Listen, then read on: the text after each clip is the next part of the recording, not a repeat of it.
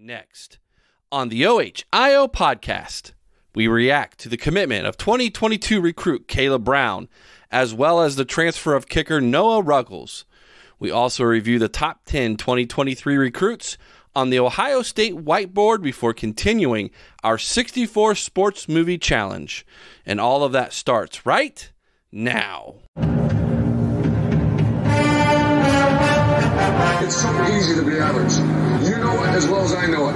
It takes a little something to be special, Don. It takes a little something special to be a great player. We don't have enough great players. To hell with that. We don't want to coach average. I don't want to be around you. Why be around average?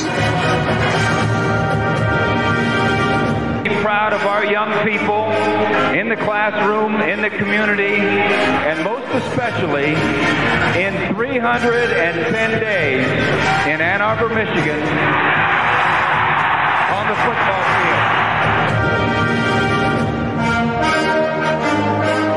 field. Three things. Number one, the team that hits the hardest and the longest, the team that starts the fastest, and the team is too damn smart to make mistakes.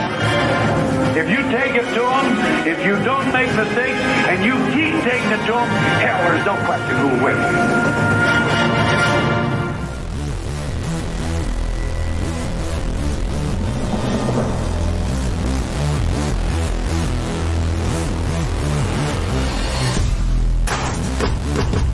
It's time for the Best Buckeye Podcast. By fans, for the fans, where they hate that team up north as much as you do. It's time for the OHIO Podcast. OHIO! Welcome back to the OHIO Podcast, everybody. I am your host, Buckeye Boggs, recording live from a steamy north central Ohio and beautiful Delaware. And I am joined by my co-host from Marion, just slightly north of me, and I assume a very steamy Marion, Ohio, Chris Wilds. How are you doing tonight, Chris? It's hot, Eric. It's hot. Yes, it is. And I'm not just talking about the recruiting. This state is hot. Yes, it is. It has been warm and muggy, and you know what, though? It has been beautiful outside. At least the sun's shining a little more this week. I'll take it. I'll take that, and I'll take it over snow, and I'll take it over rain. So nah, give me the snow. Give me the snow. That means we're probably playing football. Come on. Ugh. No, thank you. All right, guys, we have a huge show packed for you with all kinds of good recruiting goodness. Let's start with the big news from this past week, Chris. Kaleb Brown commits to Ohio State. This young man seemed to be a strong Michigan lean. He came to Ohio State in last week, the first week of recruiting there on live on campus again. And it sounds like we were able to flip this man from that team up north, and he's going to be a Buckeye at the end of next season. He is a 2022 class recruit, the third wide receiver in this class. Why don't you tell me a little bit about Mr. Kaleb Brown, Chris? Well, I'll tell you, Kaleb Brown has great potential. I think he's going to make a huge impact at Ohio State.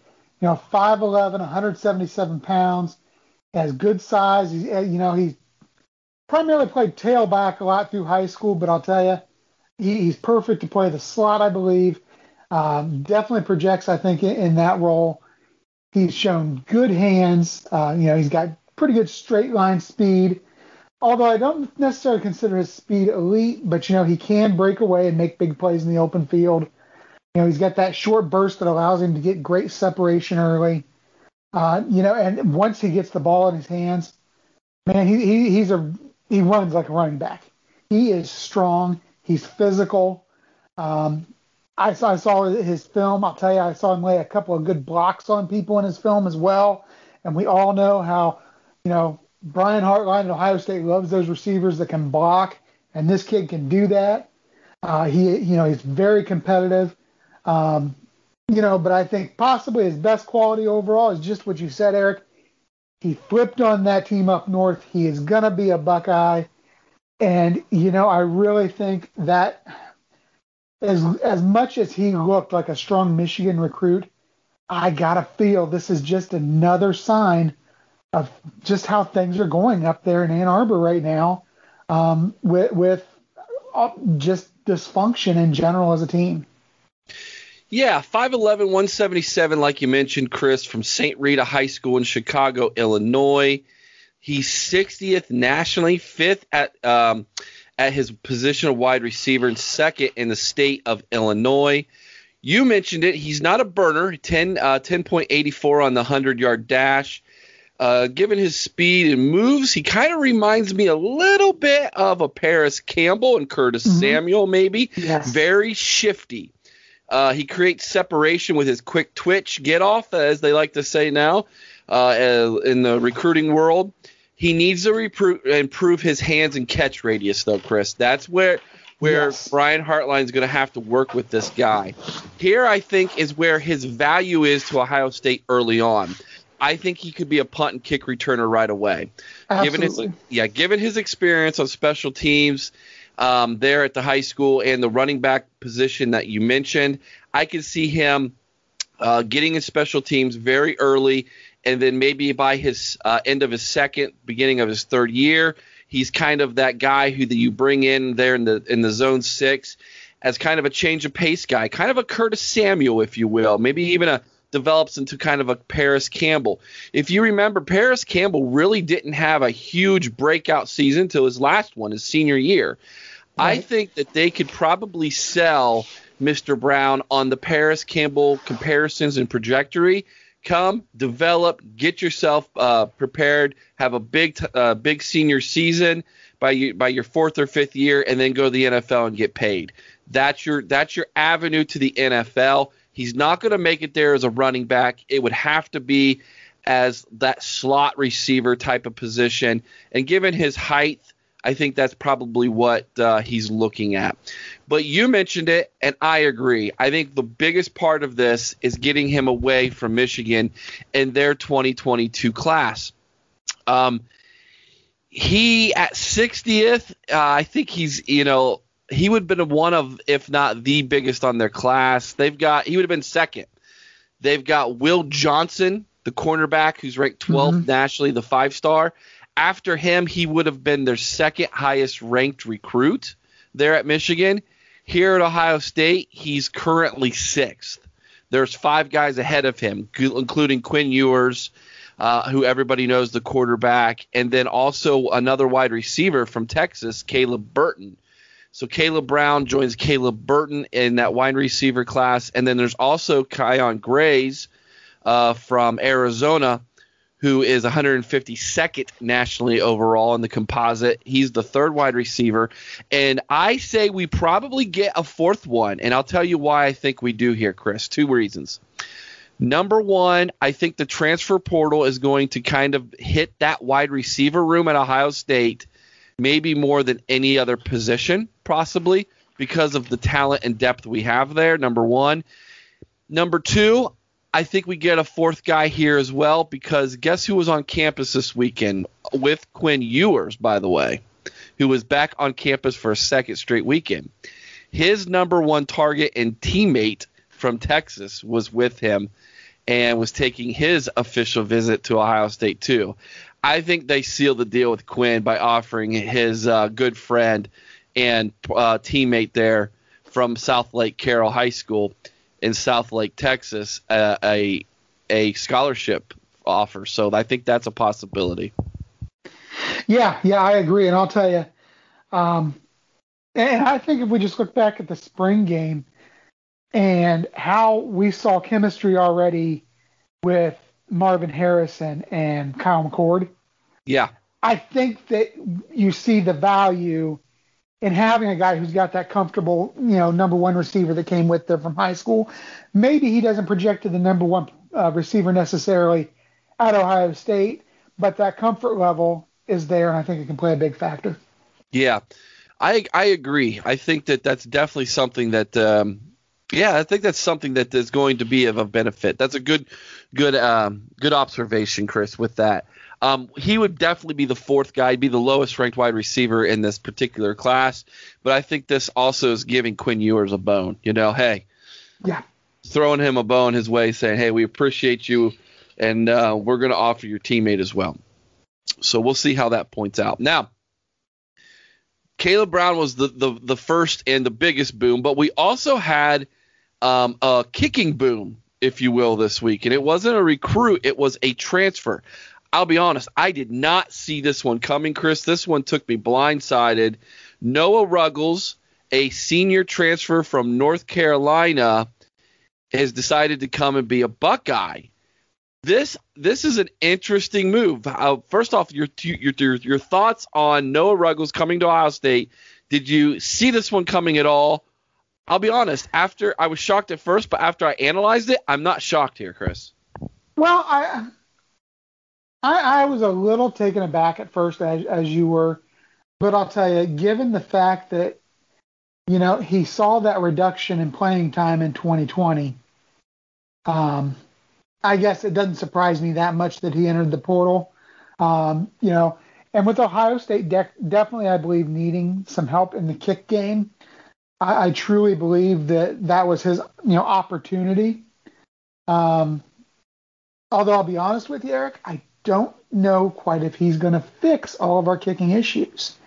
I mean, this is what I look at. He is automatic when it comes to extra points. In his college career, he is 48 for 48 with extra points.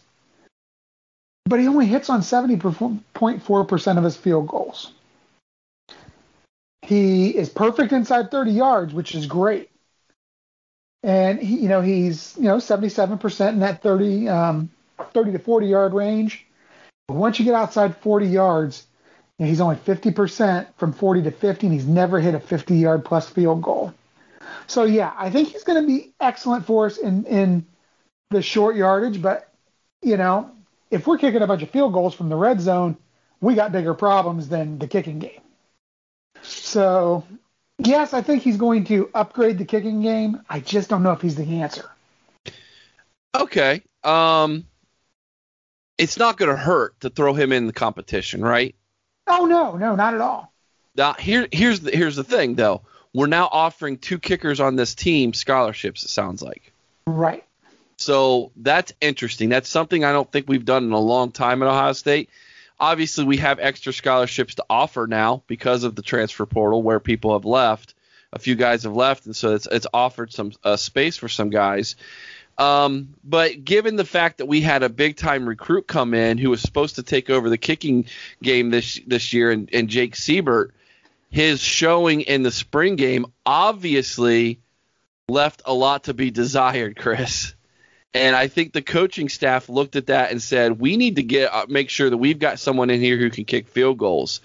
Noah Ruggles can do that. You're right. He is not as accurate outside of the 30. But let me ask you this question. How many times has Ohio State needed someone to kick a field goal from 30 yards or beyond for the win? It's been a long time. If we can get the ball inside the 20-yard line and we stall in the red zone, he's automatic.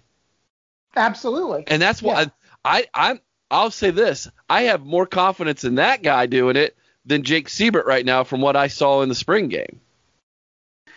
And I can understand that perspective, but with Siebert, how much of that was the nerves of being in the shoe for the first time, playing as, being the man kicking there for the first time? So maybe there was a little bit of, I think a little bit of nerves there, but. Okay. But, I agree with you. I think that it's good to know that we do have somebody that if we get it to the 30-yard line, we're automatic. Okay. Let me give you a comparison here, all right? Mm-hmm. 2019 stats. I'm not going to use last year's stats because he was injured for a lot of last season. Last year was just COVID crazy. So let's go back to 2019 and look at Blake Hobbiel's stats, okay? Mm-hmm. Inside the 30, he was 6 of 6. Beyond 30 yards, so from between 30 and 40 yards, he was 3 of 5. That's only 60%. Very similar. Now, he was 3 of 3 from between 40 and 50, and he was 1 of 1 50 plus. I think that was against Northwestern. He bombed a big one. I believe. So you look at those stats and you say, okay, he's only slightly – Blake Hobby was only slightly better than what Noah Ruggles was statistically. So I think he's very comparable there. And no one really complained too much about Blake Hobbiel. So I think this could be a fix. Now, I'm a little bit more bullish than you are on it. I came away from the spring game feeling very concerned about the kicking game, and I feel like the coaching staff is at least addressing that. And that, Chris, you got to admit, is a positive. Oh, absolutely. Absolutely. I agree with you 100% with that. Like I said, I think he's definitely not going to hurt the kicking game. He is going to help the kicking game. But as far as is he the answer? Is he the guy that we can count on if we need a big field goal, late in the game from 45 yards out? I don't know. We're going to find out. We're going to find out what kind of. Hopefully we don't. Well, you're right, but I think early on this season, given the road game to open the season at Minnesota, given the big home game in week 2 against Oregon, the kicking game is going to need to be there. It's going to have to be there. I do not think we come out and blow the doors off Minnesota and Oregon in the first 2 weeks. If we do, I'll be shocked, because this is a young football team, an inexperienced football team, especially at the quarterback position, Chris. Mm-hmm. If you can get the football close enough, I just don't think Ryan Day is going to be going for it on fourth down very much to start the year. I think he's going to say, I want the points. And so that's what I mean by I think we're going to find out. I don't know that we're going to find out if they can kick a game-winning field goal or not. Hopefully we don't, like you said. But I'm pretty sure we're going to find out if the kicking game is going to be solid or not very early this season. Your thoughts on that before we move on to the big news about the college football playoff? Yeah, I agree with you. I think he's definitely going to want to find out just how solid this kicking game is, and yes, I do think that he's going to take the points when they're there. Mm-hmm. If we have Justin Fields and it's 4th and 4, he might consider going for it. But yeah, you're not going to do that with a young quarterback, be it C.J. Stroud, Kyle McCord, whoever it may be, Jack Miller, whoever it may be. So yeah, I think that. Given our situation, it definitely upgraded the kicking game. So. Yep, I'm with you. So that was the other one. I anticipate there being some more recruiting news as far as some more booms here soon. I think Ohio State has been very active in recruiting. They're going after the bigger guys, obviously, the last couple weeks. I just feel like there's going to be a boom or two this week. I got that feeling. So make sure you stay tuned, because that could be something we're talking about on next week's show. As a couple new guys who are joining Kaleb Brown and the rest of this 2022 class. By the way, this class, I think, is ranked number 1 now. I think we took it over from Georgia this past week. So not only did we add a top 100 recruit, but then Georgia also lost one. And so that helped us leapfrog. So we're not only number 1 currently in the Big Ten in recruiting, which isn't a surprise to anybody. We've been there pretty much since Urban Meyer's got to Ohio State, but we also are currently number 1 nationally right now as well. And a lot of people have been asking, holy cow, where is Alabama? Alabama did this last year. Don't worry, Nick Saban is Satan. He will find a way to get himself back up there and make this a challenge in the recruiting rankings again for next year as well. It's almost like he likes to hold back on announcing the recruits just so he can pop them all in there at once and say, boom, there we are. Yeah, it sure feels that way, doesn't it? It really does. All right, guys, so here, let's get into this talk. This is something we've talked about before, Chris. I won't say ad nauseum, but it sure feels like it at times. The College Football Playoff Committee met, the Board of Regents or whoever they are, and they are proposing a change to the playoff structure. Currently, it's the top 4. They are proposing not going to 6, not going to 8, going all the way up to 12. Now, if this is approved, Chris, this will not take effect until at the earliest 2023 or 2024, but I heard more leaning towards 2025 as the earliest that this could take effect. Here's what I know, Chris. 12 teams. Mm-hmm. The 5 major power conference champions will be automatic bids, okay? And that would leave 7 other open spots for the committee to choose from, including Notre Dame as one. and outside teams outside the Power Five, such as Cincinnati was a team last year that would have been in this, UCF in the past. So a group of 5 teams, or as they call them, the Division I AA, or the small Division I schools, and then it would be all basically the next best teams who didn't win their conference championship. So we're looking at the Georgias of the world, more than likely, possibly even Michigan if they're having a good year, or Penn State. You're looking at maybe a USC or a Washington or Oregon, whichever one doesn't win the Pac-12. You're probably looking at, if it was next year, you're looking at Iowa State and Oklahoma from the Big 12, whichever one doesn't win. My first question, do you like this? Number 2, does this feel like it's watering down the regular season and the conference championship at all, Chris? Well, no, I don't like it. And let me also clarify, from what I have heard, and I could be wrong, the 4 highest ranked conference champions would get first round buys, correct? Correct. Okay. Here's my first problem with that. I think this, in part, is an effort to force independents such as Notre Dame to pick a conference. Because if they are not a conference champion, they can be ranked number 1 in the nation. They can be undefeated, but they cannot receive a bye because they are not a conference champion. That doesn't bother me. That irks me a little bit, you know. Why? Notre Dame should have joined a conference years ago, man. I don't necessarily disagree with that, but I do respect their right to be an independent, because they don't, as an independent, they aren't playing a slouch schedule. I mean, they typically have a couple decent teams on their schedule. I agree with that. But what did they do last year?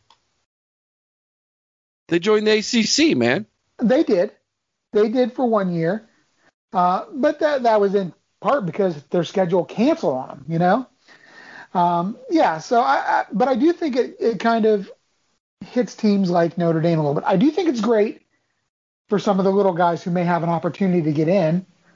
But the other thing that I don't like about the whole concept is the fact that there is no limitation on how many teams can come from a conference. You know, right. And we've talked about it in the past, in this country, specifically in the media, there is a severe SEC bias. Absolutely.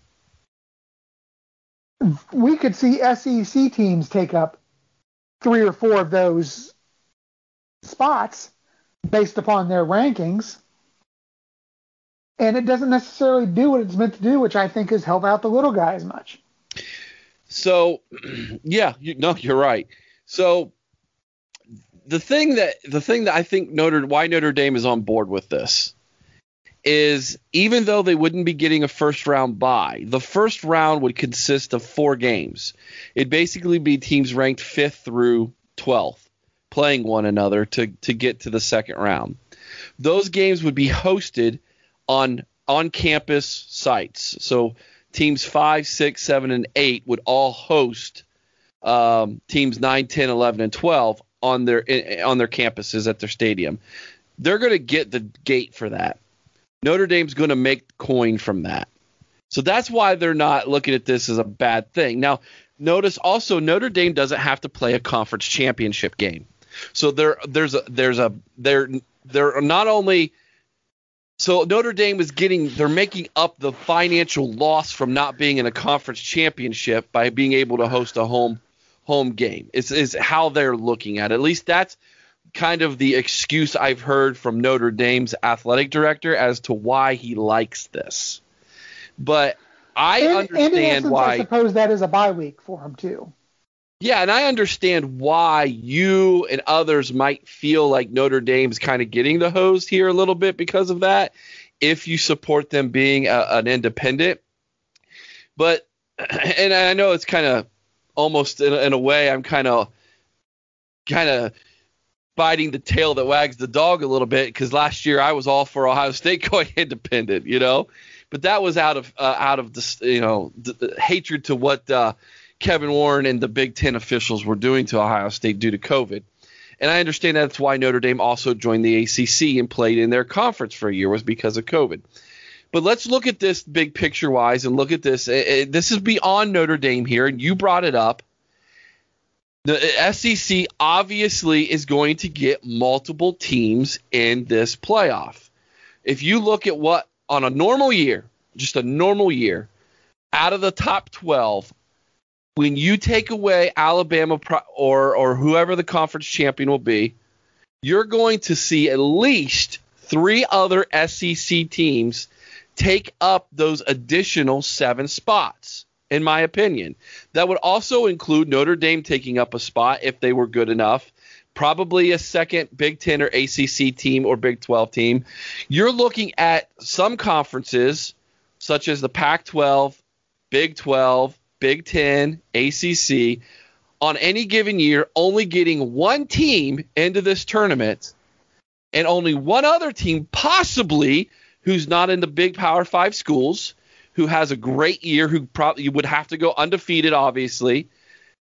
Otherwise, you're looking at this becoming, in my opinion, the SEC Invitational, man. Yeah, I agree. You're up to a third of this tournament could just be SEC teams. Now, I'll say this. If the SEC goes to this tournament and they win every game just about, and it becomes 2 to 3 teams in the Final Four being SEC teams, guess what? Then there's no argument from people like you and I, Chris, but I don't think that's going to happen. I think the SEC, I still think the SEC is overrated. I know a lot of people disagree with me, but look at bowl games. And when it comes to bowl season, they are not the best conference every single year. It shows every single year. The biasness that comes from ESPN and folks in the South when it comes to the SEC conference is astronomically ignorant when you just look at the non-conference results when they play every year. They play other Power 5 schools. And can I take that a step farther? Because if they are not one of those home schools, I think it's going to be a serious slap in the face to the SEC, because if they have to come into, okay, let's say it because the quote's out there, East Lansing, in the middle or at the beginning of January, late December, late December, they're not gonna like that. Oh no, they're gonna get this. It will be you meant a slap in the face. Yeah, it will be a real slap in the face when they get off the plane and they feel the wind chill, dude. Now, this is I'm sorry, but this is the other thing about that, Eric. If you're going to have the first round of the playoffs be at the stadiums, why can't we do the second round at the stadiums too? We can still have our bowls for the semifinal and the final, but why can't we do that second round instead of doing them on neutral sites? Have those at the campuses as well. Well, I mean, haven't those top 4 teams earned the right for their fans to come to a home playoff game as well? I think the problem with what's going on here, Chris, is that as the college football is still trying to hold hands with tradition, that being the bowl games, right? So they're trying to find a way to marry the two or merge the two, the playoff scenario, finding a true champion, the NCAA model that has worked so well in basketball, right? And the tradition of college football, which is the bowl games. And they're trying to merge those two, and it's not – and we've seen it over the years. More and more bowl games are becoming obsolete in college football. At this point. They are, unless you are a part of the New Year's Six bowl games. And even then, some of those bowl games, when the team doesn't make the college playoff, you have seniors setting out or juniors who are going to be in the NFL draft. They sit that game out. It's even affected Ohio State. Remember the Rose Bowl a couple years ago? Mm-hmm. We had a player sit out then. This is happening and it affects everybody. So this is, I think, the NCAA's way, college football's way of trying to prevent that from happening, number one. And number two, the other argument they make is that it makes the end of the season more exciting because it's allowing more teams to have an opportunity to make the playoff late in the season. And let's take this one step further too. You mentioned the fact that it's going to, it's going to make the end of the season more exciting. It's also going to prolong the end of the season. That to me, I mean, and let's call this what it is, Eric. This is not about competition. This is not about a better way to find a champion. This is about money. And we know that's what it is. I don't think this has a thing to do with competition. But in this new format, on top of everything else, you're asking these student athletes in some cases to go to a 17-game season. Basically something that, and until this year, the NFL hasn't even done. And it's going to extend the season. It's going to increase the possibility of injury to some guys. Like you said, you got guys setting out bowl games already, and now you may have them setting out, a couple of games. I think that you're taking them away from, for the ones who aren't here just to play football, the ones that actually do come to play school, you're taking more time out of the classroom. I don't like the system overall. I like what they're trying to do with it if they were trying to truly extend opportunity to some schools who deserve to be there, especially in that mid-major category. But I think as it's structured, it's set up to fail. Like you said, I think it's set up to be an SEC invitational, especially in the early going, unless we see something drastic happen over the next 2 or 3 years as far as the conferences go. And, I think it needs I think they need to put a little more time and thought into this, put some other guidelines in place in order to make it a successful experiment. Yeah, I agree. I think how you will know if this is about the student athletes or if this is about the mighty dollar is whether or not they decrease the regular season games from 12 back to 11 like it used to be. If they decrease it back to 11, then I think there's legitimacy in what they're saying about this is for the betterment of the sport, it's for the betterment of the student athletes, and it's for the increasing of attention for more teams to be relevant at the end of the season. If this is all about money, 12 games will remain, and you're right, teams could be playing a whole lot more football in the future than what they are doing now, and that obviously increases the risk of injury, like you mentioned, Chris. So that I think will be interesting. If they reduce the regular season back to 11, now we're talking. Now your arguments are making sense to me. But if you don't, then I think you're just throwing out all of these positives that look good on paper, but at the end of the day, you're only concerned about money. How can we make more money? Because now these kids are going to be making more money too. And do you think this is a direct response to the image rights issue as well? No, I don't think this is. I don't think it's in response to the NIL, name, image, likeness. What I think it is a response to is the fact that the rest of college football sees that this is basically a 3-team race every single year, and it's playing its way out. It's playing its way out every year in recruiting as well. Ohio State, Alabama, and Clemson, all the top guys know those are the top 3 teams. They have the best chance to win national championships. I think college football looks at this and they say to themselves, how can we make more teams relevant and make the playing field more even? And so if we can get more teams in the college football playoff on a yearly basis, this allows us then to make those teams have better arguments in going after the big name recruits, and it won't just be a 3-team race all the time with recruits. That is what I think this is for. I could be wrong, but that's my 2 cents on it. What do you think about that, Chris?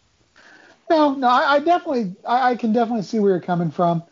I just, like I said earlier, I hope this truly goes to benefit those schools, those mid-majors, especially the Cincinnatis, the UCFs, who really, really, I think, and we saw it when Cincinnati played Georgia last year, they were deserving of an opportunity. Gave them a heck of a game. Should have won it, honestly.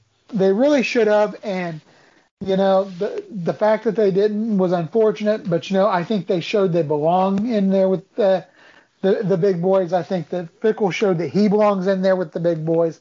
And if they use this to the advantage of those mid-majors to make those more relevant, I think they do a great thing for college football. I think if they use this as a format to just boost more SEC teams, I think it becomes a failure. Yeah, I'm with you on that. I think that this could become a very ugly thing. It could become a very ugly, even more biasness, I guess you could say. We've been complaining about 2 SEC teams getting into the current structure at 4 teams now. That's just 2 teams. Are we going to be arguing about 4 or 5 SEC teams getting into a 12-team tournament now? I mean, that's ridiculousness. Think about it. If we are, does that lead to the demise of the NCAA? It should. Not a lot of people have a lot of love or faith in the organization as it stands right now anyhow. Right? No kidding. Yeah, so there's a lot to be, I guess, ironed out in the coming weeks and months as this thing continues to work its way through what needs to happen. I wish we could go back to the days of traditional bowl games and then a +1, which is what the current structure is supposed to be, is a +1 basically. Right. Everybody plays their bowl games, and then the best 2 teams will hopefully line up and play one another. Some years that was not needed. I mean, some years back in the old BCS, it was obvious who the best team was. So the old traditional college football, the poetry of it, the pageantry of it, the fighting to get to the Rose Bowl. Unfortunately, those days are gone, Chris, unfortunately. And the new generation, it's all about the glitz and glamour in the tournament and winning it. But I will say this. There is definitely an argument to be made that winning a national championship by winning a 12-team tournament that declares that you undoubtedly are the best team in college football. But I don't know that we don't have that in our current structure as well, which is why I think the argument of more teams means a more even playing field has some legitimacy to it, Chris. Yeah, I mean, I can see where you're coming from, but I don't know. Once maybe I hear the final proposal come out, once they've ironed out all the wrinkles, maybe it'll sway my thought. But for me, I just don't like it. I'm a fan of the current system, but you know what? As much as we've changed it in my lifetime, I'm ready to just go back to the old AP system.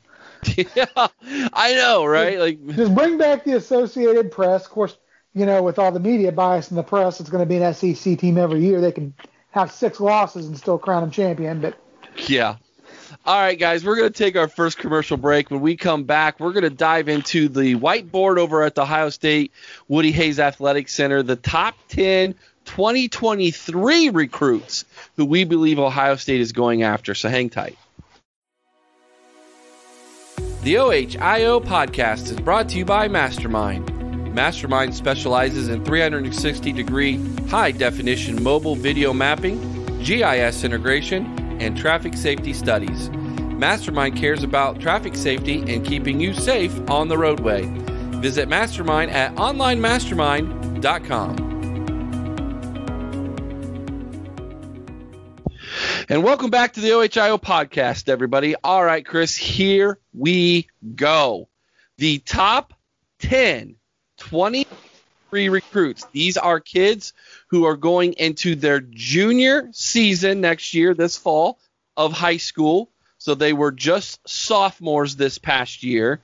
If you follow recruiting like Chris and I do, you know that during the summer, Ryan Day has done a good job of landing a couple 20 or a couple juniors in the recruiting classes to kind of jumpstart that class. He's done a very good job of that.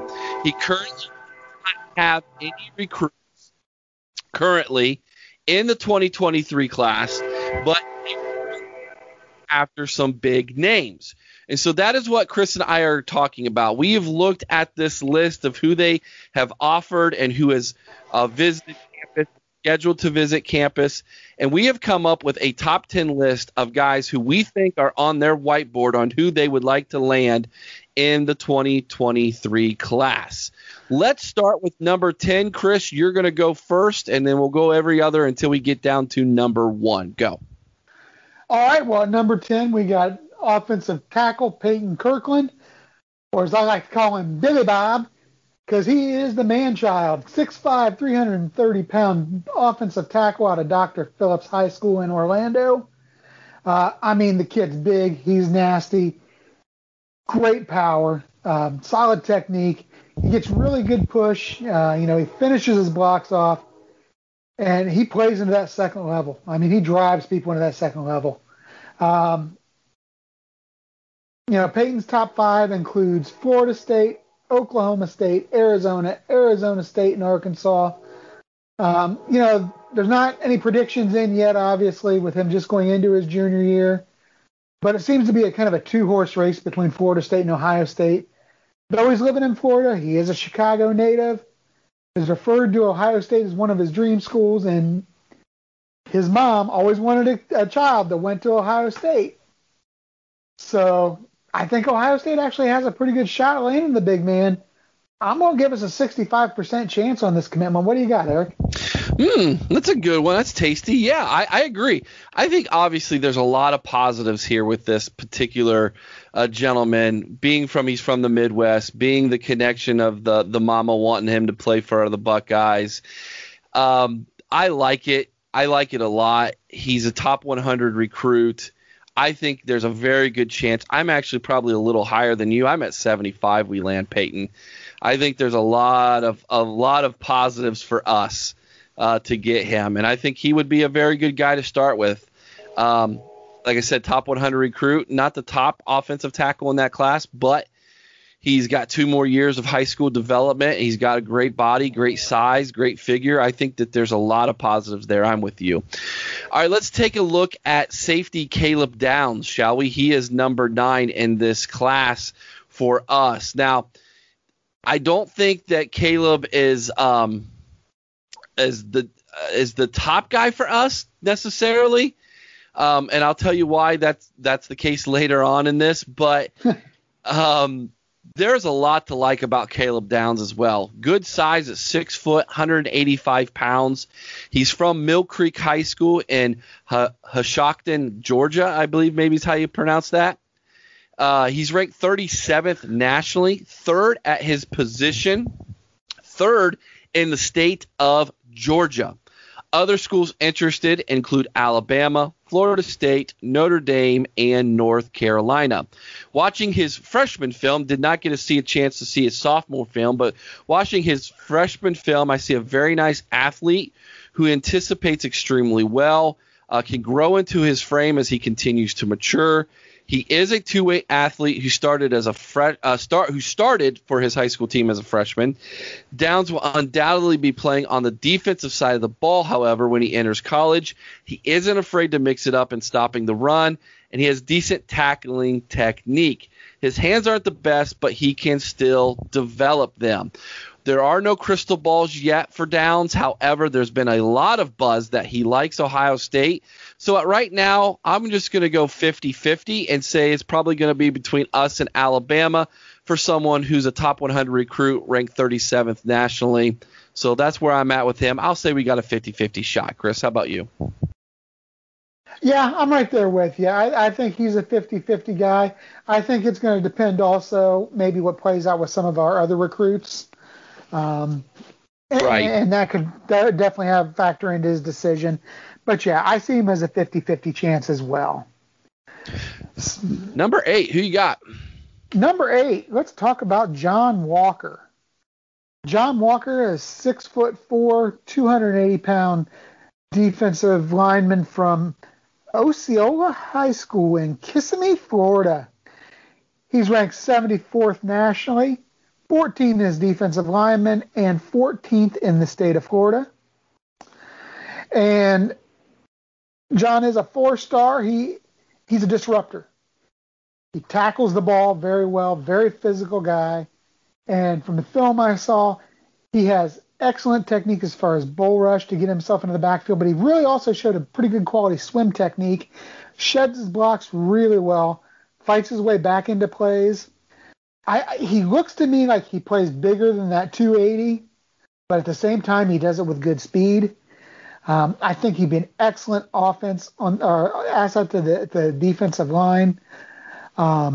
Right now, Walker's listed Alabama, Auburn, Florida, Georgia, Miami, Notre Dame, Ohio State, Oregon, Tennessee, Texas, and USC in his top 12. I really think that a difference maker here is going to be Larry Johnson. We do recruit the state of Florida well. Larry Johnson puts out a lot of, quality guys into the NFL, as we have seen recently. Haven't heard a whole lot about which way he's leaning, but I'll tell you, I really like our chances. I'm going to go 40%. Sounds like John Walker currently in his recruitment is very just kind of getting things going. You know what I mean? There's really no buzz to any one particular team. No one who's got any crystal balls. No one who's got any leaning, where he's being rumored to be leaning towards. But here is why I feel Ohio State has him on their board at this high, and that is because of his teammate. At number 7, defensive end Derek LeBlanc. This guy is a must-get. 6'4", 235 pounds, from the same high school as Walker, Osceola High School in Kissimmee, Florida. 54th nationally, 11th at his position of defensive end, 11th in the state of Florida. Other schools interested include Alabama, Florida, Georgia, and Texas A&M. Watching his sophomore film, LeBlanc's got great size and athleticism coming off the edge. Pretty strong for a young guy. He has a great motor. He never gives up on the play. This is why I think LeBlanc is a must-get. This is a kid who's going to give you 110% every single play. He could possibly move inside given his size. He doesn't have very many moves currently on the outside, but like I said, he is young, still got 2 years of development in high school. He has a great bull rush and a speed rush. Did not see him use a swim move at all in any of his films. But like I said, there is no give up on a play in Derek LeBlanc. And I think they offer Walker and LeBlanc both. They've already offered both. I think they're going after both teammates, but I think given the fact that LeBlanc seems to be very warm on us and has already visited Ohio State and likes us, I think we've got a very good chance. Again, I think it's going to be 50-50. I'll go Florida, or I'll go Alabama and Ohio State on a coin flip here for LeBlanc, and if we could somehow land both Walker and LeBlanc from the same high school, that is what you call a Larry Johnson home run right there. Yeah, I agree, and I'm with you again on that. I think I've got us down somewhere between 45 and 50% as well. So yeah, I'm really excited, and I think you're right. I think if we land one, we land the other, and that's huge. All right, who's up next? Who's number 6? Well, number 6 is going to be a recent Georgia decommit, and that is athlete Trayon Webb. Trayon is a 5-star athlete, 6 foot, 188 pounds. He's nationally ranked 34th, 4th in the category of athlete, and 7th in the state of Florida. Trayon actually tremendous talent. Young man even took varsity snaps as an 8th grader. Whoa. Down at Trinity Christian Academy in Jacksonville. Wow. Webb has great speed, good field vision. I think he's equally adept in the films that I saw at either bouncing the ball outside or just putting his head down and running between the tackles. He has good cutting ability and powerful legs that just don't stop moving. He has the potential to, I think, really add a lot of talent and depth to that Ohio State running back room. But there is plenty of competition out there. Georgia's still in the mix. Just because he decommitted doesn't mean he's saying no completely. You got Florida, LSU, Oklahoma, and Penn State, who are all big suitors right now. The Buckeyes do have a pretty good recent history of landing guys out of that Jacksonville area, though. I mean, Sean Wade, Tyreek Jackson. The 2022, we got Jaheim Singletary coming in from that area. I like our chances. I like what Tony Alford does as a recruiter. I'm going to go 45% to Ohio State right now. Yeah, I had 35 to 40% written down, so I'm right there with you on Trayon Webb. Here's one to get excited about. I don't know if you've seen his film, but one running back, Richard Young, number 5, 6 foot, 190 pounds from Lehigh Senior High School in Lehigh Acres, Florida. He's ranked 19th nationally. He's the number 1 ranked running back in the class of 2023. He's 5th in the state of Florida. Other schools interested include Alabama, Oklahoma, Arizona State, and Arkansas. Now, I think this is going to be a 3-horse race. Ohio State, Alabama, and Oklahoma are the 3 teams that he's going to decide from. Sophomore film, great straight ahead speed. Hits a hole hard and accelerates quickly, reaching top end speed in the blink of an eye. Knows how to make one cut and go. I'm watching his film. I think I'm watching Ezekiel Elliott. That's the film I'm seeing. It's one cut, go, run by everybody. He's got above average hands out of the backfield, keeps his feet moving when in a pile, doesn't show a lot of wiggle, can move a pile though. So he's not a J.K. Dobbins. He's more of an Ezekiel Elliott, if that makes sense to anybody, okay? I'm going to give us, I would say, somewhere around a 50% chance again. Again, this is the big boys here, Alabama, Ohio State, and Oklahoma. Being from Florida, obviously we're going to have to probably beat out Alabama for this one. Don't see a whole lot of a chance of him going to Oklahoma, in my opinion, but you know how that goes. That could always happen, a visit, and he sees the offensive line there and it changes his mind. But I think this is going to end up being an Alabama-Ohio State race again. And I don't know. I just feel like this year and next year the tide is going to turn, pardon the pun, on Alabama. We're going to start to win some of these battles that we've been losing to them in recruiting. And so I feel very good that we've got a very good shot of landing the number 1 running back in the 2023 class, Chris. Let me tell you something. I'm going to make you happy here. I'm busting out my crystal ball. This young man just had a very good trip to campus, from what I understand, and he liked what he saw. Though it's not decided, I'm going to go ahead and give Ohio State a 60% opportunity. I'm going to go ahead and give them the edge over Alabama and Oklahoma. I think that he enjoyed himself on campus. I think he's going to be a Buckeye. That's my gut instinct. I'm going 60% with him. Nice. Well, that would be the running back position. What about the quarterback position, Chris? Well, at the quarterback position, Nicholas. Good luck with this one. What's that? I said good luck with this one. I'm going to say it's Amalavella. We'll go with that. We'll just call him Nick. How about we just call him Nick? That's better than what I would have done, man.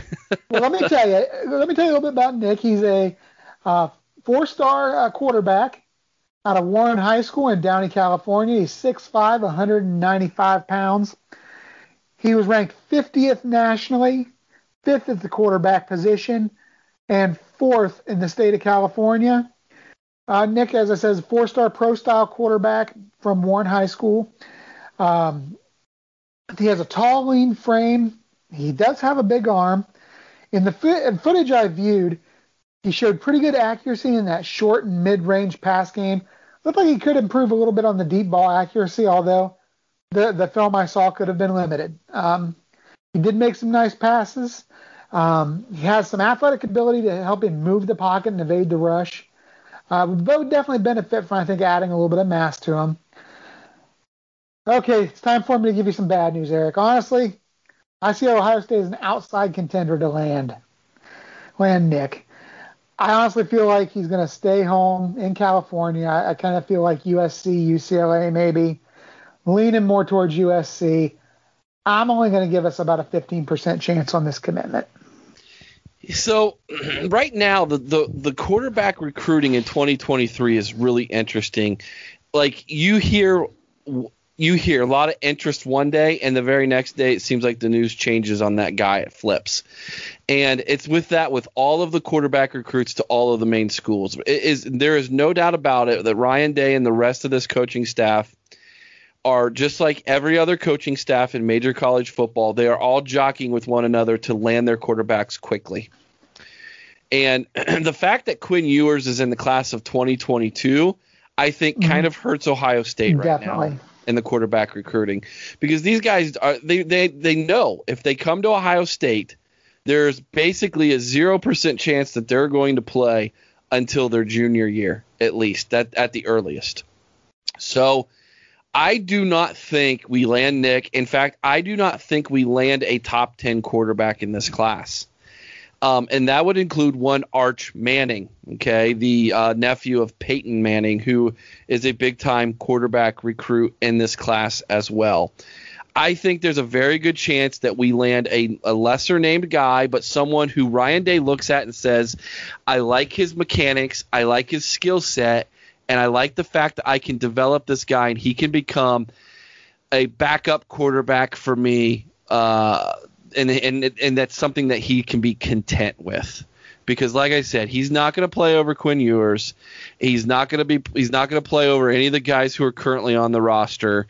And who's to say that we don't come back in 2024 and snag the top quarterback in that class? We kind of go after the top guy every other year and kind of start setting it up that way. Also, don't be surprised if maybe we don't land one at all, and that's okay, because Ryan Day goes after a transfer for that particular thing, the transfer portal. The transfer portal has changed quarterback recruiting immensely. So yeah, I'm with you. At first I thought I heard a lot of good stuff with this. I heard that he was very excited about the offer from Ohio State, and then things have cooled off quickly. So I'm going to go at 10%, 15% sounds good with me as well that you gave. All right, the next three are what we would call must-gets, okay? Number 3, offensive tackle Luke Montgomery, and we have talked about him on the podcast before. 6'5", 260 pounds, from Findlay High School in Findlay, Ohio. 53rd nationally, 5th offensive tackle in the class, and he's 3rd in the state of Ohio. Other schools interested include Auburn, Cincinnati, Duke, Florida, Florida State, and, of course, Ohio State. This is a two-way stud. He moves incredibly well for his size. So much so that they move him to fullback, Chris, in their offense to be a lead blocker at times. That's impressive, dude. He is a great run blocker he's got a nasty mean streak, which you definitely want to see with your offensive lineman. And, of course, like most young offensive linemen, Chris, he needs to develop better in the passing game, because just like most high schools, they just aren't passing the football as much, and so their pass blocking skills aren't as developed as their run blocking skills. But this is someone who could come onto campus and be a road grader from day one. Great size, great strength. Now, here's what's interesting, Chris. Luke has got a younger brother. This younger brother is a quarterback. This quarterback has already received an offer from one Jim Harbaugh and the Michigan Loserines. This is their backdoor ploy to try to get him out of the state of Ohio. And I don't know if you've been to Findlay. I'm sure you have, just right up 23 times, there. Yeah. It's not that far from Ann Arbor. I mean, it's about as close to Ann Arbor as is Columbus. Yeah. So there is a chance here, guys, that Michigan can start to climb into this recruiting. And this is not by mistake.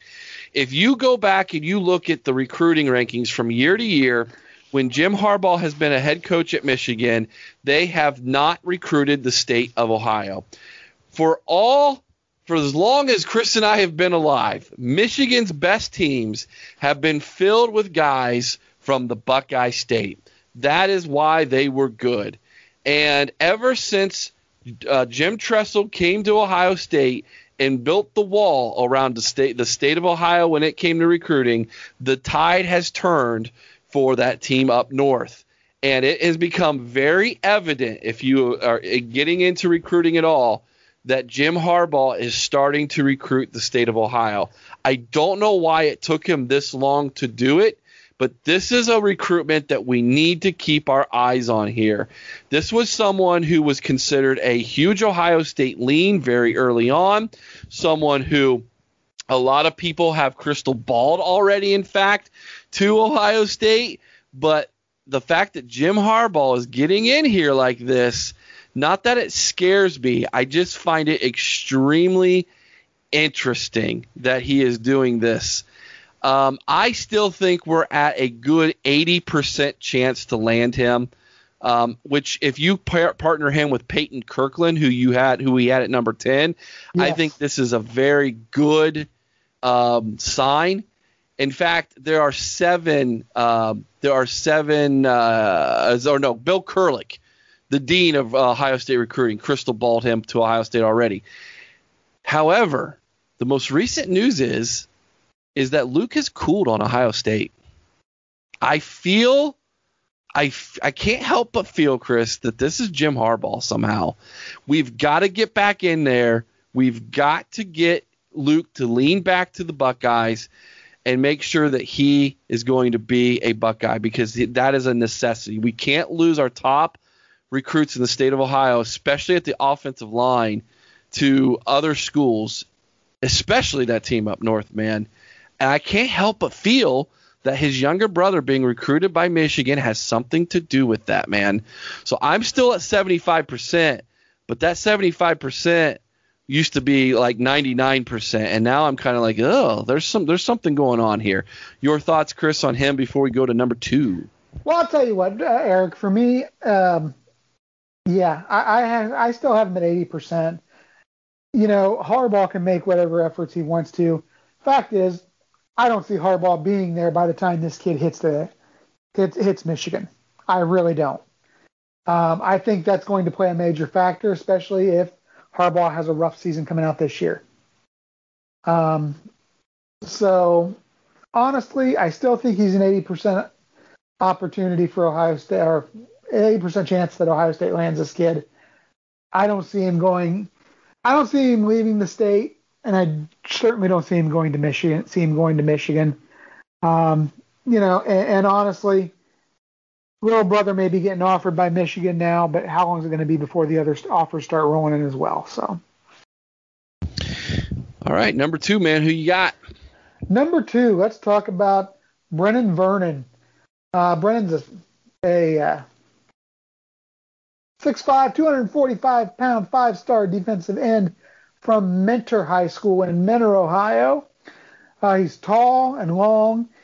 Definitely has some room to add some muscle, coming in a little lean at 245.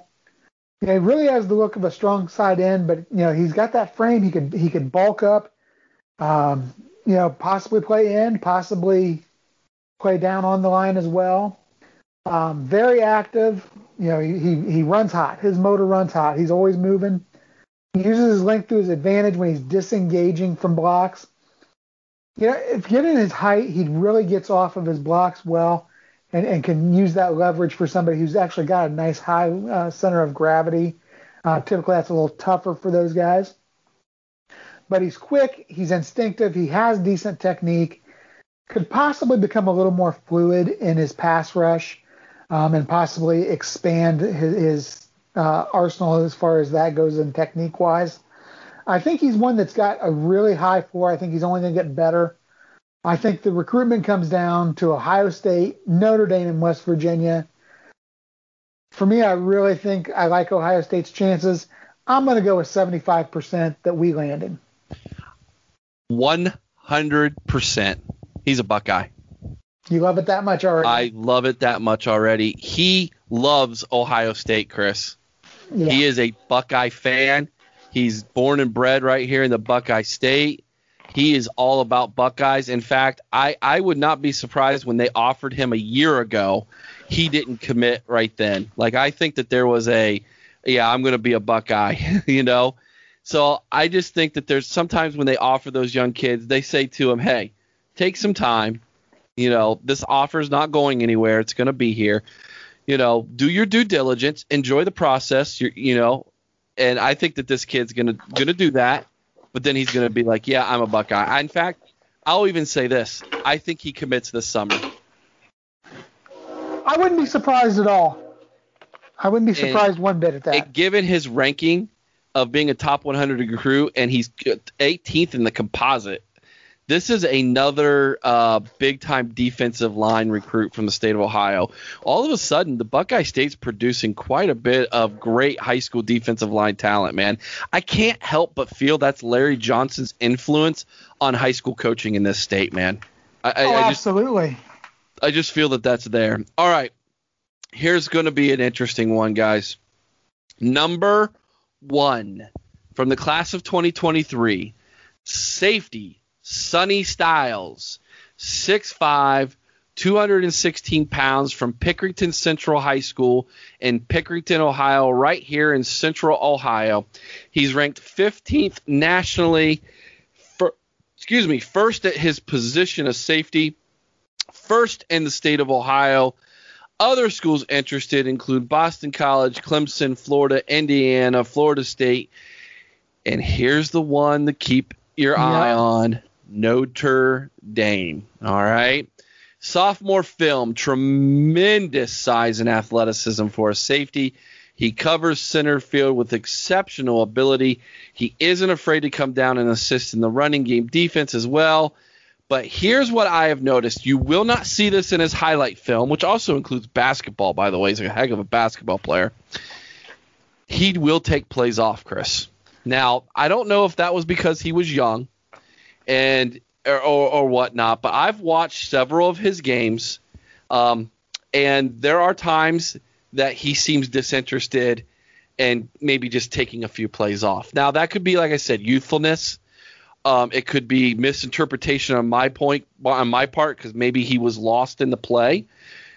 But this is someone, given his measurables and giving his lineage. Sonny Styles is the younger son of one Lorenzo Styles from Ohio State, who's also the younger brother of Lorenzo Styles Jr., who ended up going to Notre Dame in the last recruiting cycle.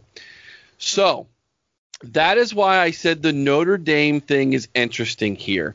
There are currently no crystal ball predictions for him.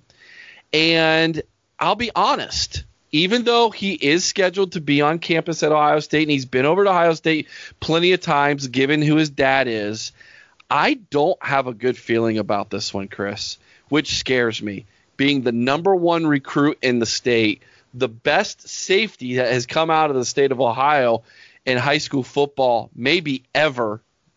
This is one I feel like we have to land. But I just feel like Notre Dame, for some reason, is really pulling him, given the fact that his brother went to Notre Dame. And if you say, why did his brother go to Notre Dame and not Ohio State? It's because we offered him as a cornerback, and he wanted to play wide receiver.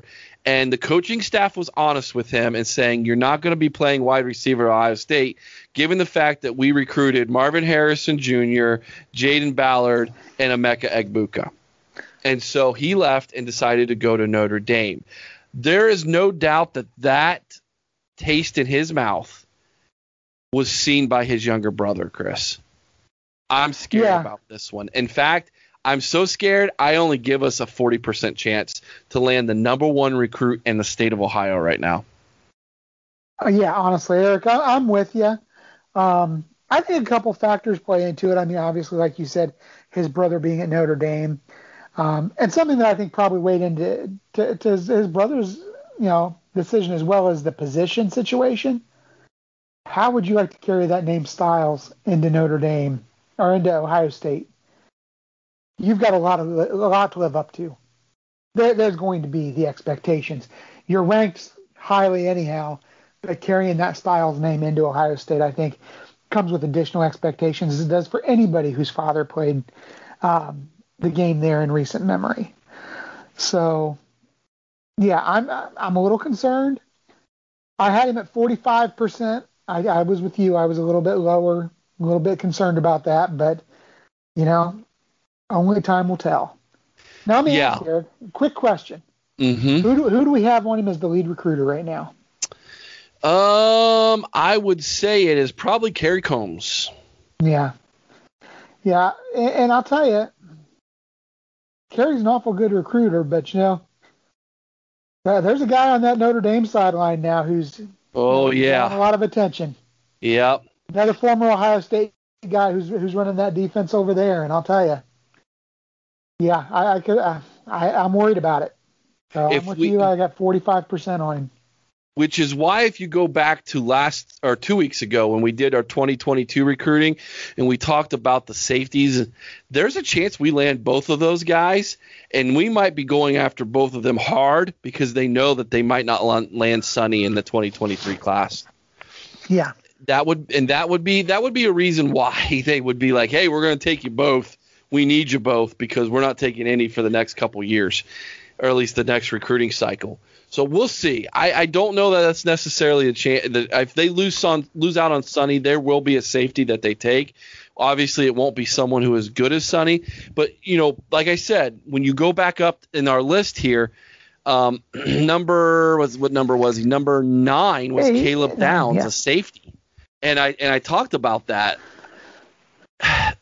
Losing out on Sonny Styles, I think that is why they already are playing with the idea of taking Kaleb Downs, because I just don't know that Sonny wants to be a Buckeye here. Now, I could be wrong. He could be on campus, and all of a sudden he's like, yep, I want to stay home. I want to be a Buckeye. And there's no doubt that all of his friends are Ohio State fans, big Buckeye fans, being from Pickerington. And by the way, it's not the same high school as Sawyer. Right. Jack Sawyer. That's a different Pickerington High School. He went to Pickerington North. This is Pickerington Central. But it is in the same town, same neighborhood here. So this is an opportunity. We'll see. We'll see what happens here. I think this is going to be really interesting. I don't look for this to be one where he commits in the summer. I think that this is a recruitment that goes on into his senior year. I don't expect him to commit anywhere this year. Maybe next summer going into his senior year, but not anytime soon here, Chris. So this one we'll have to watch here. Yeah, I agree. But it's going to be an exciting recruiting cycle, let me tell you. Yeah, 2023 is interesting right now. Everything seems to be up in the air. 2022 has been so good. We obviously want to finish strong there. But let's see if we can't get off on a hot foot here in the next couple months in 2023. All right, we're going to take another quick commercial break. When we come back, man, we had some interesting movies we need to talk about, so hang tight, everybody. Thanks for listening to the OHIO podcast. Would you please help us and subscribe, review, and share our podcast from your favorite podcasting platform? This greatly helps us grow our show and reach more Buckeye fans like you. Also, please visit our website at theohiopodcast.com and follow us on the following social media platforms: Facebook, Twitter, and Instagram. You can also email the show at theohiopodcast@gmail.com. Once again, thanks for listening, and go Bucks! And we are back. Eric, it's time for our weekly movie matchups. We're delving head on into round 2 here, as we were the last week as well. Last 2 weeks, actually, as well. So this week we had, as you said, some great matchups going on. In the football category, we had Jerry Maguire, the number 1 seed, versus number 9 Varsity Blues. In the miscellaneous sports category, we had another number 1 seed, Rocky, up against number 8 $1 Million Baby. In the basketball category, we had number 4 Teen Wolf versus number 12, the Air Up There. And in the baseball category, number 3 Bull Durham takes on number 11 the Rookie. So let me ask, Eric, where would you like to start today? Let's go with baseball. I feel like I'm in a baseball mood here. Yeah, let's do baseball. Yeah, 2 great movies. I love both these movies. As I said, number 3 Bull Durham. For me, that movie is all about that meeting on the mound. That too. to me is the best scene in the movie. You know, we're out here trying to figure out wedding gifts, you know. Breathing out of the wrong eye socket. Yeah. We got Dad up there in the stands, you know. It was just a great scene. And it just, Kevin Costner just has this great dry comedic delivery through that whole sequence that just, to me, was incredible. You said you kind of went with that same scene as well? Yeah, that's by far my favorite scene in the movie. It's beautiful. That is just a beautifully written and delivered scene by all those actors. I love that part. I love that one. I could watch that scene over and over again. Yeah, absolutely. Now with The Rookie, you know, I love this movie. You know, this is actually one of my favorite baseball movies. It might not be my top one, but it's definitely, I would say, one of my top 5 or 6. And I thought there's so many great scenes in that. I think, obviously, the scene where he steps out onto the field for the first time in Arlington as a member of the Devil Rays against the Rangers. You know, his whole family, the whole town's there to see him. Yeah, I thought that was a great scene. But for me, really, I think my favorite scene in that, and maybe it's because, you know, as a father, I think we always kind of want to, you know, impress or make our children proud. And when he calls his son and says, you know, hey, guess what? Daddy's going to be in the big leagues. You know, that scene, you know, I thought was just kind of moving for me. For The Rookie, what was it with you? I love the scene where he gets out of his truck. Yes. And he's by the speedometer thing that's checking your speed when you drive by. And the radar speed detector, I think is what they called him. And he throws it, and it says 76. You can see how down he is. And he walks past it to go pick up the ball that's probably, you know, some 50 yards away or whatever. And all of a sudden the lights click on, and it was 96. I love that scene. That's a good one. That one I just never forget. It's like iconic to me. That's my favorite scene in that movie. But yeah, there's a lot of good ones. In The Rookie. It's Disney. It's Disney good. I guess that's the best way to describe it. It's Disney good. Yeah, another great one was just, I think, the scene where he goes to the tryout and you know, at the end the scout comes up to him and says basically, do you know how fast you were throwing? And he's like, oh, you know, kind of blows him off like he's crazy. And he's like, if I go back there and I tell them I got a 40-year-old guy out here throwing this fast, they're going to call me nuts. But if I go back here and don't tell them that I've got a 96-mile-an-hour fastball, they're going to fire me. You know, so, yeah. But a lot of great scenes in both movies. Yeah. This one was a tough one for me, Eric. I'm going to be honest. I'm going to take Bull Durham reluctantly over The Rookie. You know, I'm right there with you. This one is close. And The Rookie, I think, is a good film whenever you're just wanting to feel good about life. That's a good one to put on there. But Bull Durham is the better movie. So I'm going Bull Durham as well. Well, it looks like we agreed with the fans this week who took Bull Durham by the count of 23-14. And that is going to mean that Bull Durham is going to move on to face the winner of Moneyball versus Major League. Oh, my gosh. That one is going to be very interesting for me. Very interesting. We've said it from the beginning. Top to bottom, I think the baseball bracket was the toughest one to come out of. I agree. So why don't we talk about a little bit of basketball this time? Let's do it. Okay, so we have number 4, Teen Wolf, versus number 12, the Air Up There. So for me in Teen Wolf, I think the scene that's, and there were several, but the one that sticks out most to me is definitely the scene where he changes for the first time on the basketball court. Everybody's just kind of like, huh? Yeah, just kind of, standing there staring at him. He just goes dribbling away.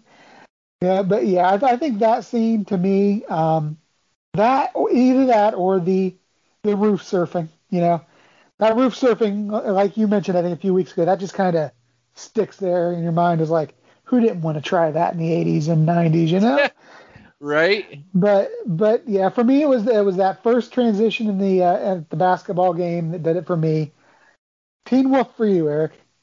So it's definitely the roof surfing. I love the scene where he's in the bathroom as well, and his dad knocks on the door, and he opens it, and his dad's a werewolf too, and he's like, "I should have told you earlier." That one, the nonchalantness about it, I think, just makes the film. It's got a cuteness to it, a charm. I guess it's just charming film, and how it approaches this particular type of genre of film. Of course, at that time, all the werewolf movies up until the 80s are about werewolves are dangerous killers, right? You've got the Silver Bullet, Werewolves in London, The Howling, those films, right?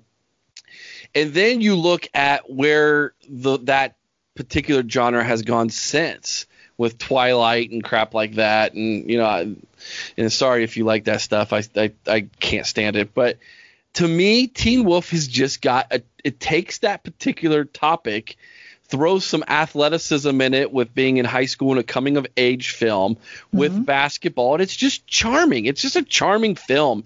And so I think that those two particular parts of the film are rememberable, and they're rememberable for their charming. In fact, the whole roof surfing scenario actually came up this weekend when we were camping, and my son and his friend, we were going to go fishing. We went. I threw them in the back of the truck, and then they sat in the back of the truck. And I said, "Hey, if we had a van, you could climb on top and you could roof surf like they did in Teen Wolf." They looked at me like, "What are you talking about?" And I'm like, "Okay, this generation needs to watch Teen Wolf for that alone, right there." So I'll take the roof surfing as well. But the air up there, watch that again this week. It's been a while since I've seen it, Chris. I'll tell you, I love the air up there. As I've said, this is one of my favorite sports movies as well. Kevin Bacon, I think, is amazing in this film. I love the scene where he actually goes through the trials to become a member of the tribe, so that he can play basketball with them. He is that coach who's going to get that recruit at all costs. I love that. But for me, the best scene is still at the end, the Jimmy Dolan shake and bake scene with Saleh there, going, just kind of educating his opponent there, and then taking him to the hole, and kind of the culmination of the film.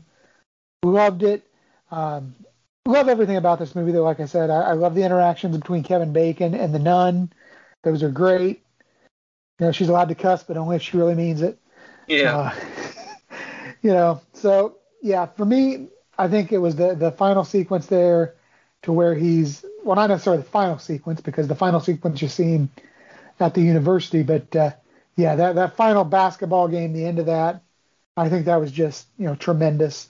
How about you? Back it up a little bit before that. In the locker room at halftime, whatever you could call a locker room for being in Africa, right? And Kevin Bacon's character, his knee is hurt, obviously.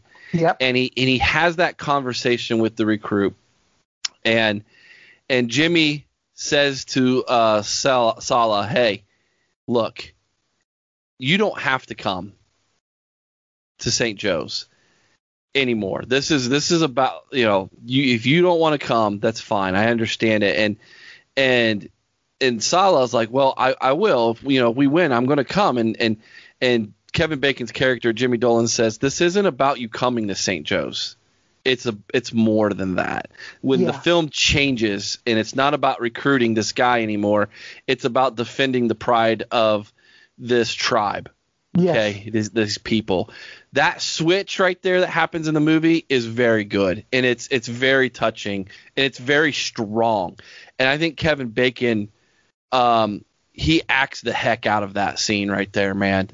He really does. That is a really, really good scene. That's my favorite in Air Up There. All right, so here we go. Here's the question. Who do you have? All right, so we caused Air Up There to move on to this point, okay? It lost its opening round matchup as far as the popular vote to Space Jam. I hate Space Jam. It's a cute movie, but it's nowhere near as good of a film as Air Up There. I don't hate Teen Wolf, Chris. And so I am going to go with Teen Wolf and probably upset you here. I just love Teen Wolf just that much more a little bit than Air Up There. Eric, you disappoint me. I That's know. okay. I'm sorry, man. I still got Aaron on my side, though. He was one of the 2 people that voted for the Air Up There. Yeah. And a slam dunk. Teen Wolf moves on 29-2 over the Air Up There. But Teen Wolf, it was nice to have known you. Next week, you get the Hoosiers.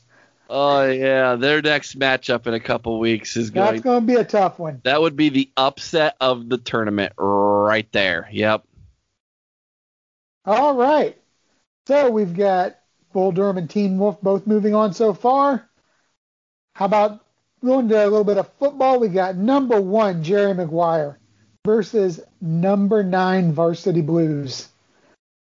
Jerry Maguire, let me tell you, I like the movie. I don't love the movie. I think it's got some great scenes, but as much as it's Tom Cruise, I think Cuba Gooding Jr. really makes this movie. For me, there's 2 great scenes, obviously, that just jump out to me. One of them is "Show me the money." Everybody knows "Show me the money." I love black people. I love black people. Yeah, that whole sequence. He's like, "That's why you're my agent," you know.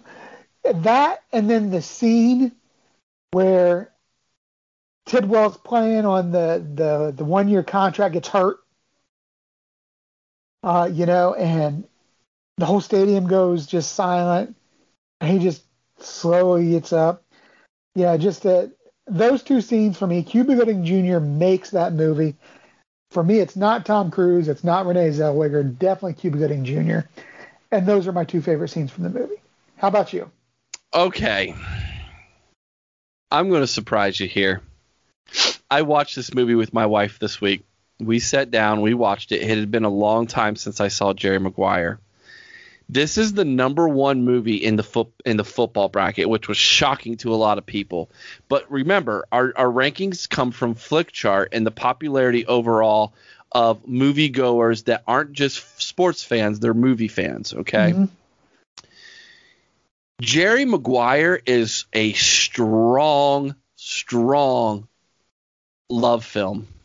Yes, I agree. It really is. You had me at hello. Come on, dude. What guy hasn't, you know, said those lines at some point? You know, what woman hasn't said those lines? Or the line about "I love him for the man he is and the man he almost is and the man he will be" line. Yeah. I mean, the love aspect in this film is strong. It is a strong, and at that time, this is during the time when this movie came out. This is on the heels of like You Got Mail and those really popular love movie films with the hunk, you know, of Hollywood and a very popular female actor playing the love interest who's able to tame this wild horse's heart type of thing. And the fact that Jerry Maguire throws a very interesting twist to it, and the fact that Jerry is a sports agent who has a moment of clarity in his life where he writes this mission statement that causes him to lose his job, and then the relationship that he has with Tidwell to be the only player left that he has, and it's all riding on him. It's strong film, dude. Much better than I thought. Yeah, and I like the relationship between Maguire and the little boy as well. oh, it's cute as a button, right?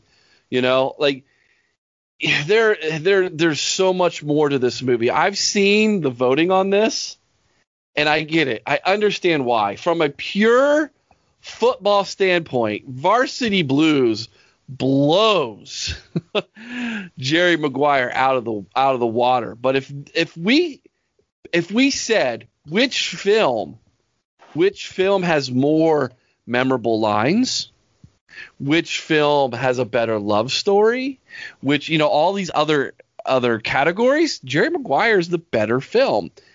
Those were some of my favorite parts to it. So before I tell you who I'm voting for, let's talk about Varsity Blues. And I'll just say one line here before you talk.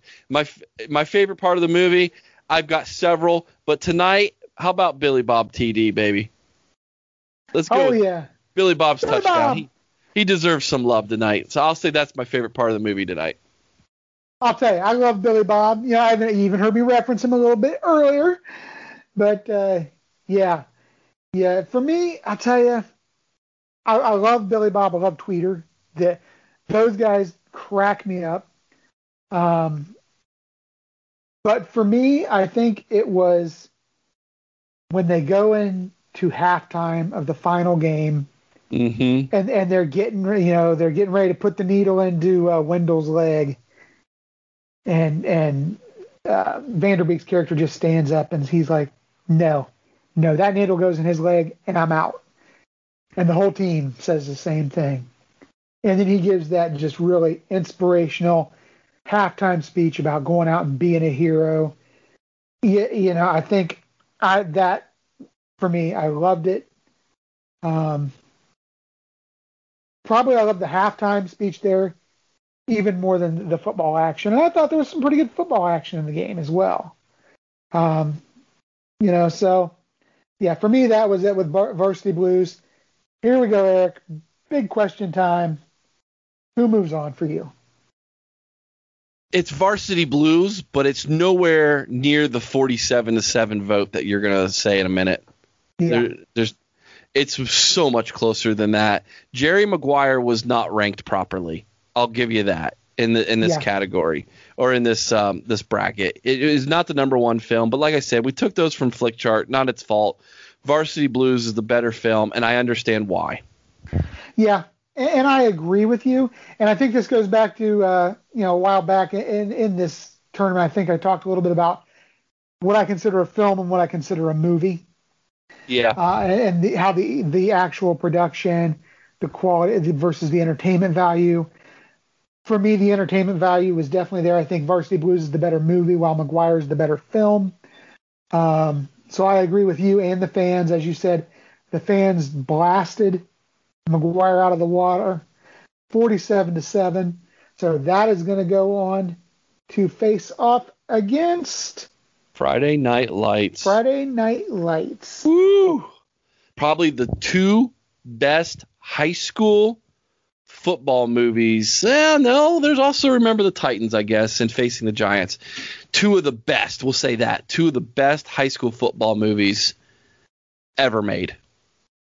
Yes, and I think they have two of the best final game halftime speeches. This is also, that means Jerry Maguire is our first number one seed to go down. Yes.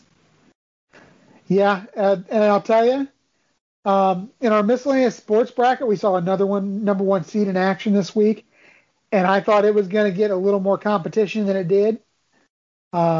And that is number one Rocky versus number 8 $1 Million Baby. And Rocky, it's iconic. So many great films, or so many great scenes in the film. The training montages, the just everything that goes into it. I think one of the best scenes for me, though, obviously I love the final fight. I love the way it ended with him not winning that fight. The whole concept, the whole exchange where ain't going to be no rematch, and he's like, I don't want one. But I'll tell you, for me, I think it was the dynamic when Mickey had refused to train Rocky, and then Rocky and Mickey have that exchange when Mickey wants to come back and train him for this fight now. And I think that, Rocky's like, well, why? Basically, you thought I was a bum, Why now? And, he makes Mickey earn it a little bit to come back and train him. I think that exchange is one of the best scenes in the movie. It is. It is actually, that's the one I wrote down too. As when I went back and watched this film this week, I really, for some reason, that scene sucked me in more than I had ever before. Like, when I watch Rocky movies, I'm watching the action. I'm watching the training montages, like you said. But for some reason, that exchange that Mickey and Rocky have in his apartment is so strong. And you know what else that kind of caught me off guard this time in my second viewing of Rocky? Well, not my second. I've seen Rocky many times. Recent viewing. Yeah. It's actually been a long time since I watched Rocky. I always go to Rocky 2, 3, or 4. Always. I just skip over 1 for some reason. And the fact that this one caught me off guard, the love story in Rocky is better than I remember it being. It's good. Okay? It's very good. So Adrian played by what's her? Shire. Thank you. I knew Shire. I couldn't remember her first name. Going from kind of like very homely looking and nerdy almost to this beautiful woman when all she has to do is take off her glasses, and the fact that the world can't see her true beauty because they see the glasses. Yeah. And Rocky's able to see the beauty beyond the glasses, and when he takes them off, it gives her this sense of confidence. And the fact that here's this strong man from the neighborhood who loves her for more than just her beauty, but for her mind and for her as a person is very good movie making, man. And if you really watch Rocky, that's what Rocky is about, at least the first one. Because at the end of the fight, it's all about making sure she gets into his arms, that she helped him accomplish this unforeseeable feat that he did by being this nobody with this terrible boxing record that wasn't worth anything because he had no training. Because as Mickey said, you're a bum. And here he goes toe-to-toe with the world heavyweight champion for 15 rounds. And he almost wins the darn thing, right? Split decision. But it's all about, hey, I love you, and you were the one who helped me through this. That was powerful, man. I just don't remember it being that powerful, and it got me. And so, yeah, and here's what's amazing about this film. Stallone wrote this thing, man. Yeah. That's just what a talented dude.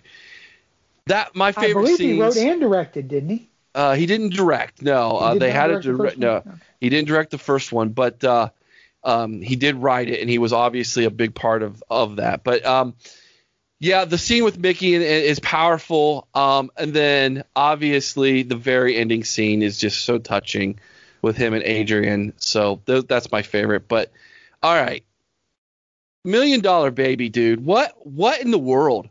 Why doesn't this film get any love at all, Chris? Yeah, I'll tell you, because it was a tremendous film.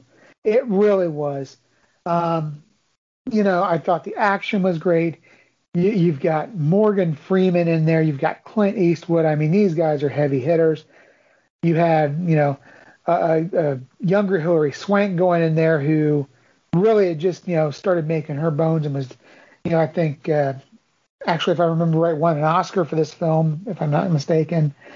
Just a tremendous, tremendous movie filled with power players.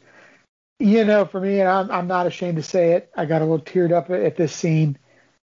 The scene where she's in the hospital and Clint Eastwood decides to help her end her life. Mm-hmm. That scene for me, I mean, over all the other scenes in the movie, it got me. It choked me up. I'm not afraid to say it. I thought it was an extremely powerful scene. So how about for you, Eric? $1 Million Baby. All right. So $1 Million Baby. For the people who throw shade on this film, I don't get it, guys. This is an amazing film. I love this thing. Let me highlight 2 parts. Number 1, when she starts knocking people out basically in the first few seconds of the first round, and there's that scene when Clint Eastwood's character basically he removes the little bench from the corner and he turns around and he has to put it right back because the end of the fight's over. You can kind of see it in his face, like, yeah, this isn't helping you. I love that. That's all acting and facial features, which I think Clint Eastwood is one of the best at doing that, dude. Dirty Harry, anybody? Yeah. So that scene. But then here's what really caught me in the second viewing in the last month and a half of this film. Yes, I've watched it twice now. Morgan Freeman and Clint Eastwood's characters, Frank and Eddie, their dynamic between the two is powerful. And then the scene where he blames him. He blames him for what has happened. That is powerful. But here is why this film is so good and why some of you people, I just don't get it. The fact that Morgan Freeman is narrating this film throughout makes it poetry, dude. It is. Well, he's the voice of God. Yes, but it's so subtle. You don't even really notice it. It's so subtly good.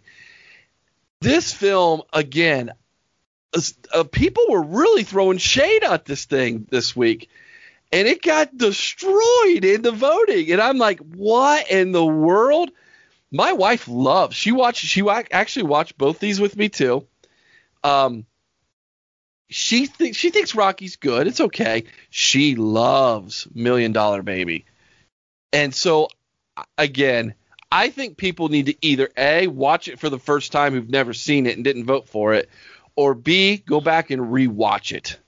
It's much better than what it got in the voting here. So that's my challenge to people. It's a very good film.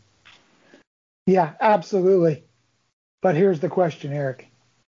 Who do you go with?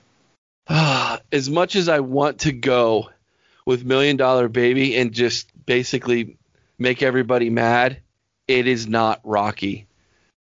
Rocky is iconic, and it is still, even though it was made in the 70s, Chris, the thing still holds up today. I'm going to go ahead and go with Rocky, but I will say this. I was tempted, very tempted, to go with $1 Million Baby. I'll tell you, I'm not going to lie, Eric, I was as well. And I'm a huge Rocky fan. Don't get me wrong. I love Rocky. And I'm going to go with Rocky. But I was very, very tempted as well to go with $1 Million Baby because, like I said, until the movie tournament, I had never seen this movie. And wow, I had no idea what I was missing out on. It was tremendous. Unfortunately, it's not going to see the next round, and the fan vote was, I'm going to call it absurd. There's no way that film deserved only 3 votes. But by a vote of 64-3, Rocky's going to go on. It is going to face the Karate Kid in the next round. And wow, that's going to be a tough matchup, I think. There will be people who voted for Rocky who love Karate Kid, but who will vote for Karate Kid in the 3rd round. But will it be enough to make a difference? Because if you look at the first 2 matchups, nobody has dominated the competition more than Rocky has. Yeah. And that includes Hoosiers, Chris. Yeah, and that's very surprising to me. That is extremely surprising to me. Not so much that Rocky is moving on or doing well, but just by the difference in the voting. The amount of votes that Rocky is getting is just tremendous. Mm-hmm. So that means we have one more week of 2nd round matchups. We've got Slapshot versus Happy Gilmore in the miscellaneous sports bracket. That's going to be a lot of fun, Chris. That would be very interesting. We mentioned it earlier, Moneyball versus Major League in the baseball bracket. Again, I'll be very interested to see what goes with that, how that one goes. You've got a fan favorite in The Replacements, who was a upset over The Blind Side, but now it goes up against a very strong football film, and remember, The Titans. Will it be able to pull off that upset in the football bracket? And then in the basketball bracket this next week, we've got White Man Can't Jump and Coach Carter. Again, I have no idea which way the fans are going to go here. There's a lot of very interesting films next week, Chris, and to end the second round like that is going to be strong. And then we get into basically what anything could happen. Sweet 16 at this point, again, anything could happen, Chris. Yeah, absolutely. I'm really excited about the next wave of movies. I'm telling you, I'm going to have to watch. I love Remember the Titans, but, there's a soft spot in my heart for Footsteps Falco. I know. You're not the only one, dude. He was an Ohio State guy. You're not the only one. I tell you, it's a fan favorite, man. It really is. And I'm really excited to see what happens with that one, as well as the other matchups we have coming up next week. Really excited about getting to the Sweet 16. Not just because we edge closer to a champion, because that means we are that much closer to the kickoff of Buckeye football for the season. So with that, I think that brings tonight's show to a close. As always, be kind to one another. I owe someone's OH, and sing Carmen, Ohio with all your heart. And until next time, OH! I-O! Go Bucks! Oh, come, let's sing Ohio's praise, and songs through alma mater ring, while our hearts rebounding thrill, and joy which death alone can still. Summer's heat or winter's cold, the seasons pass, the years will roll. Time and change will surely show how firm thy friendship, Ohio.